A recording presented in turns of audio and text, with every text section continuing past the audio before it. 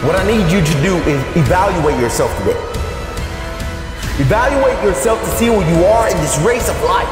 Many of you don't even realize that you've been racing to the finish line.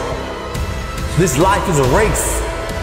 Some of you need to be pushed to start running because you've been walking or you haven't been moving for so long. And you don't even know that you're in a race that all of us are competing to win. But it doesn't matter where you finish. It matters that you run after your goals and your dreams. The way to live is to run after your dreams, to run after your goals, and to run after that finish line. There may be things in your life right now that's holding you back from running, but you have to break through those things.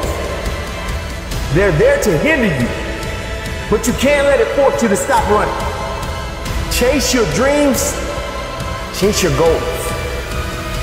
I don't know the situation you're in right now, but the situation that you're in is not your future. It's not who you really are. It's not your full potential. The sky's the limit, but it all starts from within. It's all up to you.